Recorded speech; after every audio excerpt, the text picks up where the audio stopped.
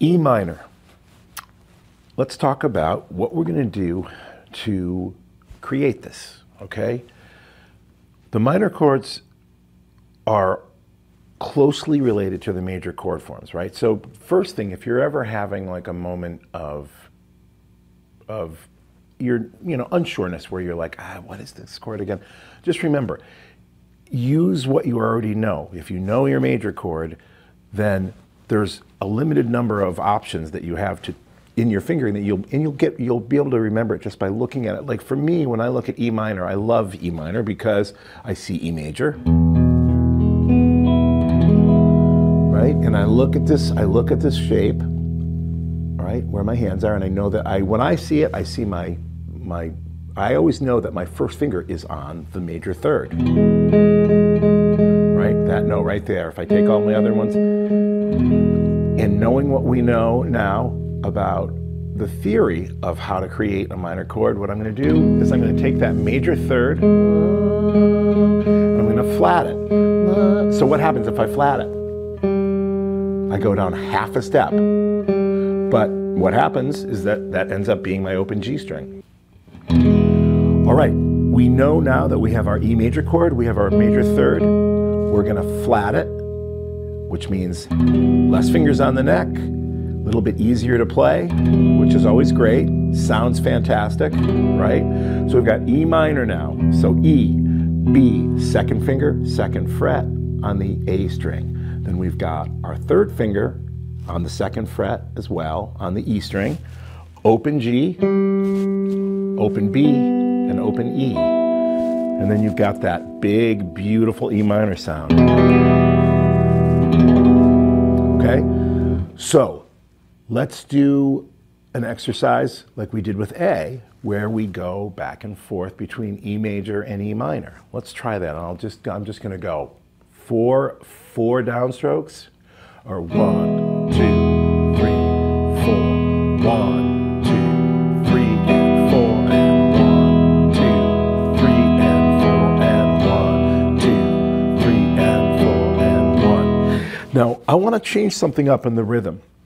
I want you to start practicing placing your rhythmic variations in different parts of the bar, because that's what you're going to do ultimately when you're just playing freely and kind of intuitively. You're going to just play rhythms and you're going to be able to just play what you want when you want. So, but you have to practice it, right? So rather than playing the quarter notes first bar, like 1, 2, 3, and 4, and reverse it. Go 1 and 2 and 3, 4, 1. So in other words, the beginning of the bar will have the eighth notes. 1 and 2 and 3, 4, 1 and 2 and 3, 4. So we're going to get this kind of sound. We're going to start with E major. We're going to go, let me turn down just a hair up.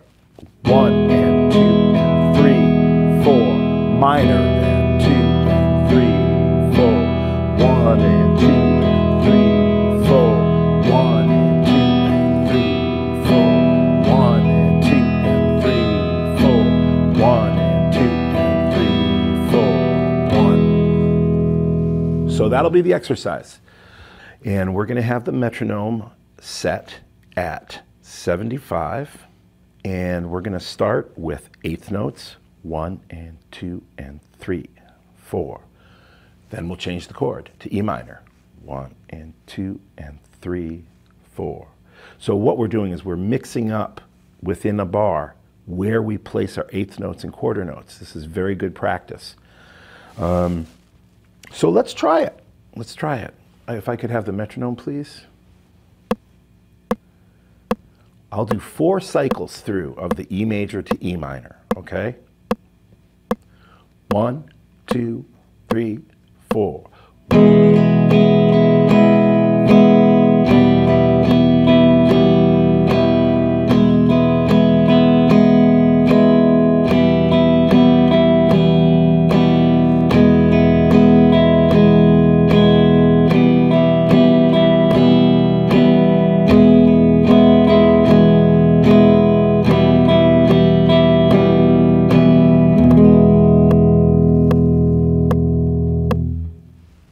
Okay. One of the things I want to remind you of is that I'm specifically doing these upbeats because I want you to gain control of your pick. This is hard. It's hard. The pick is, I want to remind you, this takes time. Do not get discouraged if your pick is kind of shifting around or you feel like it's going to fly out of your hand. It will start to, you'll develop it. You'll develop the right touch to hold it, just the right amount of force where you don't drop the pick. I don't have to think about it anymore. But even this kind of exercise, I have to concentrate to play these eighth notes. 1 and 2 and 3, 4, 1 and 2. I have to concentrate it, so it's not easy. So give yourself a break if you're having a hard time doing that. This is a kind of a long-term marathon kind of strumming exercise. And I'm sure you're doing good by this point. It's tough, but you're going to get it. You're going to get it. So hang in there, and hopefully your fingers are feeling better too. As always, if you have any questions and you want a little extra help on this, feel free to reach out, and I will do a video exchange with you. Thank you.